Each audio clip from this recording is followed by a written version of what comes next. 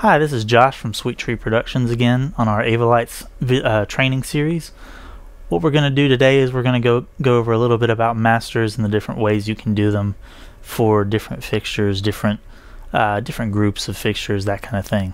So we're going to go through, and what you're going to see first on our Titan program, I'm going to bring up these pixels, and you're going to see on our attribute editor a few little weird things. You'll see this kind of weird window up here. We won't really need that for now, so we're going to go over here to our little workspace, can't think of what it's called right now, window, but we're going to go and we're going to see where it says cells shown, and we're going to hide the cells so that we can see our attributes a little bit easier. So for the pixels, this is the most common way everybody else kind of does masters, and we're going to kind of go through and do them this way and let you see a little bit of their kind of singular method. We'll use the word method. So you can see I brought the dimmer up, and I'm going to go to my console and I'm going to press record. You can see everything will start flashing. I'm going to go over and press intensity. And I'm just going to assign it to this first fader here. So I'm going to press the blue button, and that'll assign it, and you'll see on our screen we have that there. And we're going to go back and we're going to clear out. Now with the pixels, it's a little weird, because when you bring up this queue, what you've done now is you've saved a queue of just the intensity of the pixels. And just to change a little bit, change pace a little bit, we're going to go through and we're going to press set legend, and it's going to bring up this page legends soft key. You don't need to worry about that right now. We're going to name this beam master, because what they have is they have a beam, and then they have a ring of different LEDs that can change different colors and be brought up, have their intensity brought up differently at different times. So this is kind of your basic master that you'll see everybody do. And what it's going to do for these, we're going to select them, and you should see it bringing up the master dimmer. And then on this page, the ring dimmer is going to stay at 100, which is not really what I want. So what I'm going to do, I'm going to clear back out. On our console, I'm going to press open window, and I'm going to select that fader. And this is getting into a little bit of weird stuff. We're going to press view, and I'm going to take all of the attributes except for dimmer here,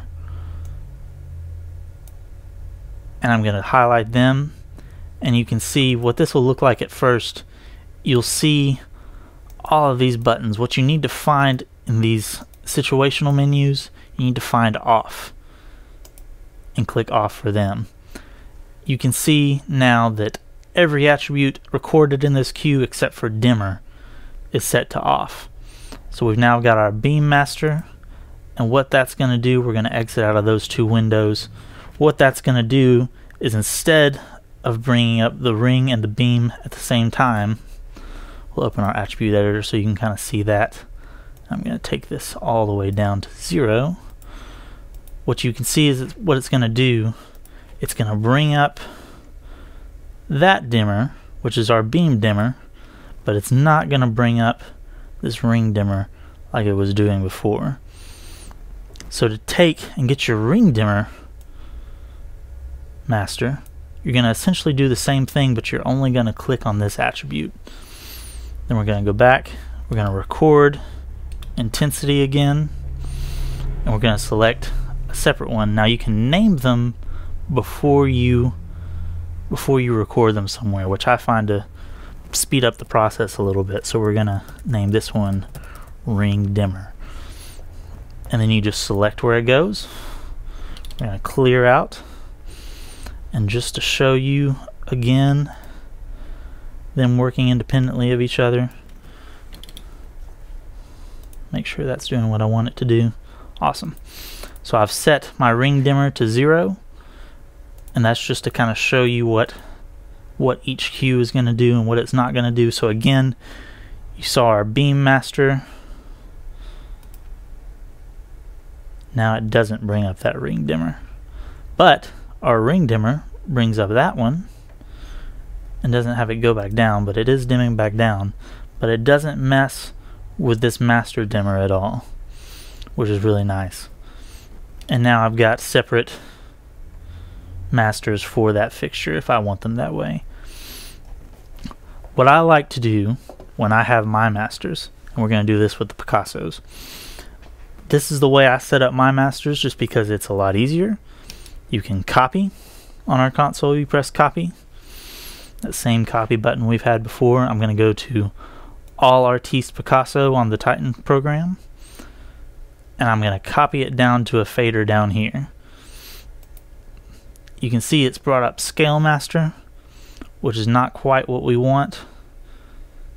So you can go to Playback Options on this B button up here. You'll click back on our All Artiste Master, and you can see it's brought up a few different things. What we're going to do, the way I like to set up my masters is I go in and I do a highest takes priority master, the HTP. And you can see now it's brought up the HTP master, to which I'll have to clear out and 0 out for it to work properly. But now it will bring up the dimmer on your Artiste Picassos. And you won't see it doing it here, but if you have a fixture up, it will actually do it. So that's a little bit about masters, just intensity masters. There's other masters that we'll go through at another time, but that's just the way I set up my masters as I go, depending on the fixture, from fixture to fixture. You can do this if you have, for example, these Pixuses. We'll bring this back up again. You can see it has different cells. You could, if you wanted to, you could make a master for each of these cells. We're not going to, but that you would walk through that same path to do that. You just click on one of them. You can see that it's got its individual dimmer. You can drag it up and down, and you would record it the same way, and it would work the same way. But for most fixtures, you won't really have to worry about that.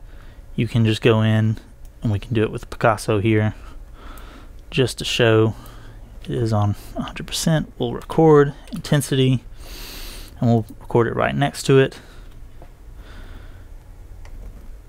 Clear out to make sure. You can also use, another reason I really like these masters, you can use them to select groups, because all you've done is you've copied your group from your groups or fixtures menu window to these faders down here.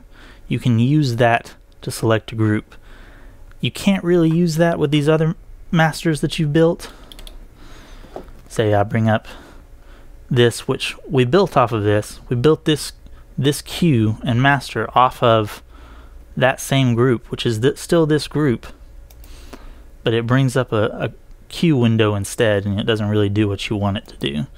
That's kind of one of the main reasons I really use these masters, because it's another little shortcut if you're on a different kind of workspace or something like that and you need to select that group really quick. It's an easy way to just go to it and select the group, bring up the attribute editor, and you can go through and mess with its attributes as need be.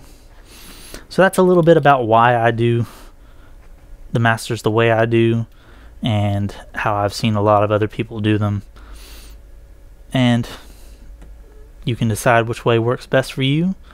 There's a few other different kinds of masters that we'll go through later on, but that's how to set up some basic masters in the Titan program. Thanks, and if you need something else from us, go ahead and give us a call and we'll walk you through it. Thanks, and have a nice day.